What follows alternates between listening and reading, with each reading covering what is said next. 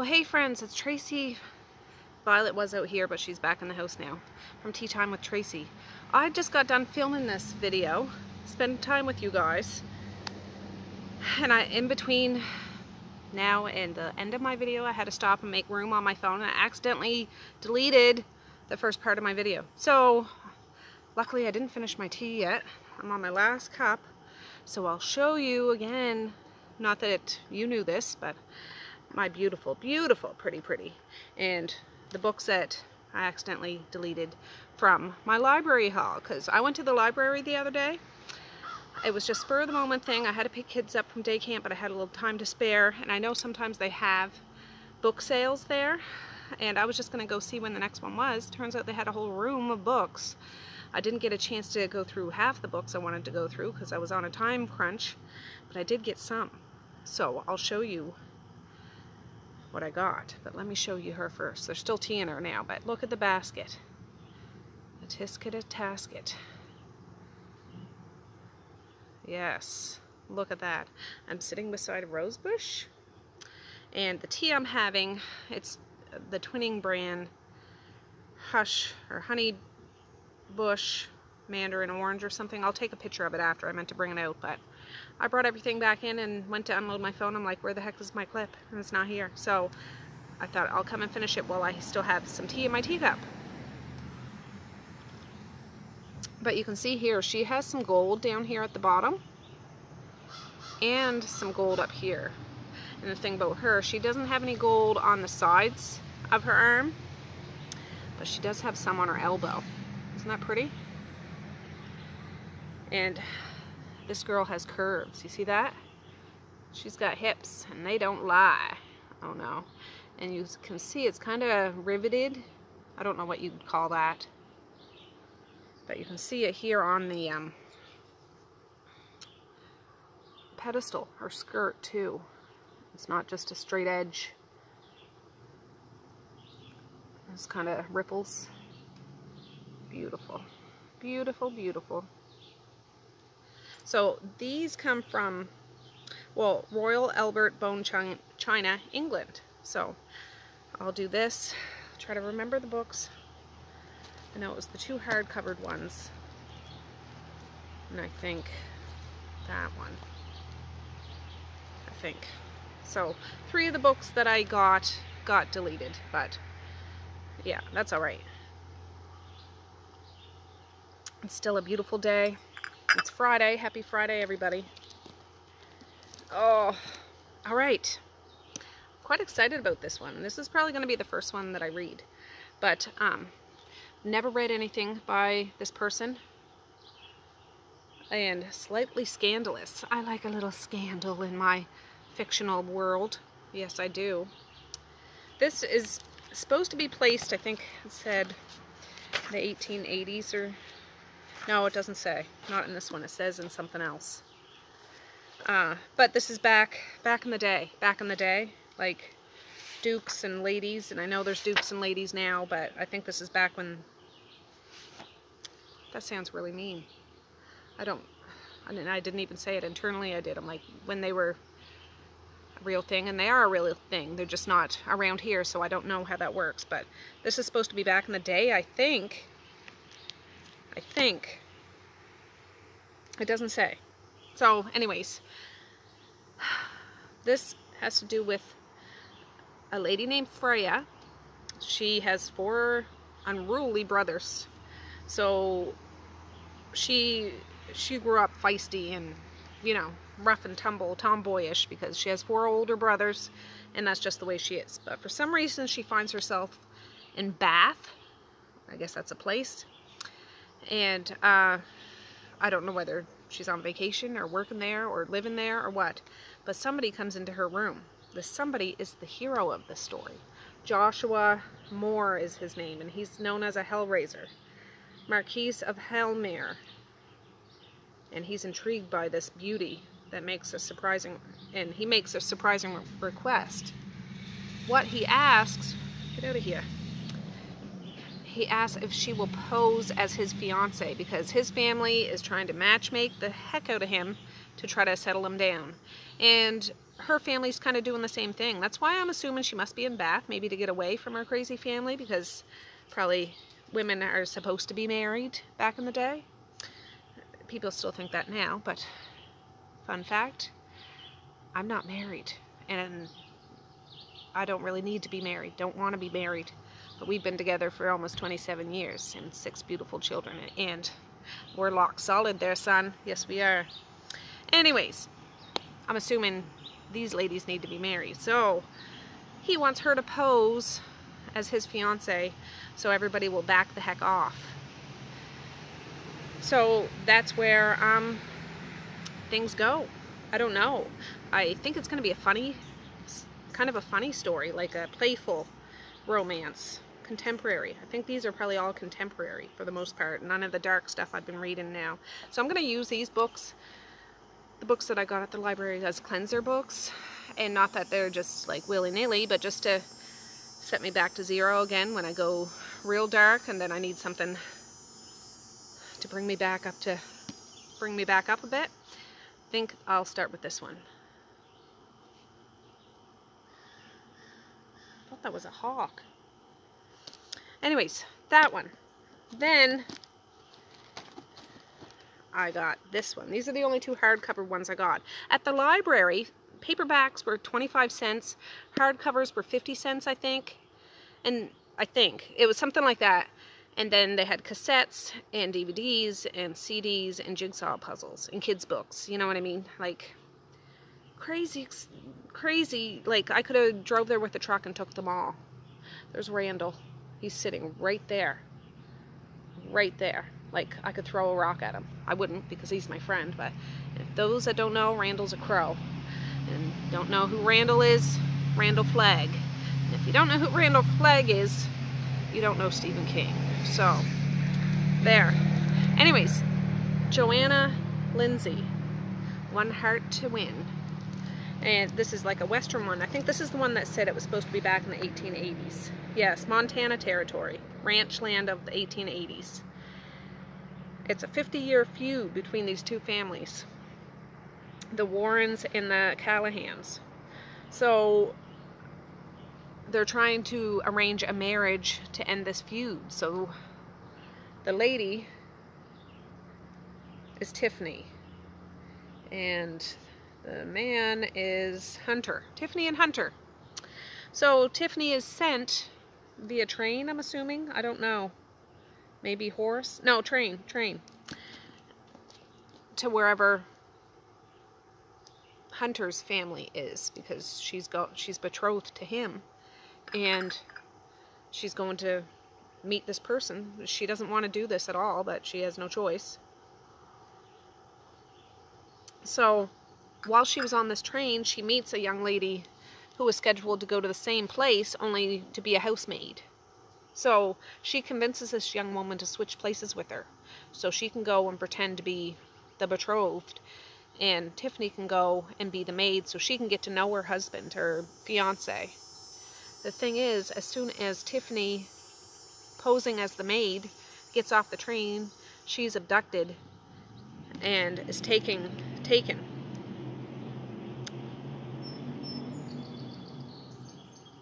That's the way I read it, yeah. But they think they're just taking her, the housekeeper, not the actual person. And Hunter, the canoodler, he's trying to get all over Tiffany, who he believes is the housekeeper. He doesn't know that's the betrothed. So she's thrown off by this, like, well, he was going to cheat on me. He knows he's supposedly betrothed to me, and he's okay with cheating with the housekeeper. And it goes from there. I don't know. It could be a romantic comedy, it could be drama, but I think that would be good. I mean, a good, interesting, easy to read, and I like the looks of it. I think I could breeze through this, and I think it would be a probably a happily ever after. I think this would be a happily ever after. A lot of the dark romances ones that I read, somebody asked, I'm like, do you ever read ones with happily ever afters? A lot of them do have twisted happily ever afters. Some of them do, some of them don't, but they're happy in the character's eyes, even though they're twisted in everybody else's eyes. So it's a matter of perspective. I think these would be your stereotypical happily ever afters, but I don't know. Listen to those. Listen to those. Loud, loud. And then the last one, because I think these ones I did in part 2, like the part that I didn't delete, is Maya Banks. And I think I've read something from her before. I can't recall. But that name seems familiar. And I don't know if this is like paranormal or not. Apparently, well, the man's name in this is Caleb, and her name is Rami. And Caleb's younger sister is kidnapped, and nobody can seem to find her. I just read the backs of these books. Like, I didn't look them up. I don't know. I just read the back, so this is just my take on it. His little sister is kidnapped. Nobody can find her, except Rami apparently has some sort of gift. Doesn't say what. I'm assuming it's some sort of a psychic gift, or maybe it's a supernatural gift or something. I don't know. But whenever she uses her gift, she loses a piece of herself. I don't know whether she dies a little bit, or she's depleting her life energy, or I don't know. But she ends up using a lot of her energy to find Caleb's sister, I'm assuming. But all of a sudden, Rami vanishes. And when she steps back on the scene, because Caleb thinks she vanished forever, then she reappears. She's in trouble and she needs his help. Now Caleb will risk everything to protect her, including his heart. So, yeah. Yeah, this is more of a, I don't know if it's paranormal or sci-fi or what it is, but it's not a great big book, and I could easily read this, and, well, yeah, 295 pages, more than I thought. But, yeah, keep me safe. And 25 cents. I paid $4.50, I think, for 1, 2, 3, 4, 5. No, 1, 4, 6 books. $4.50. 2 of them hardcover. So, yeah. Alright. So, I'm going to end this and just pretend it all flows together. Okay, guys? I swear.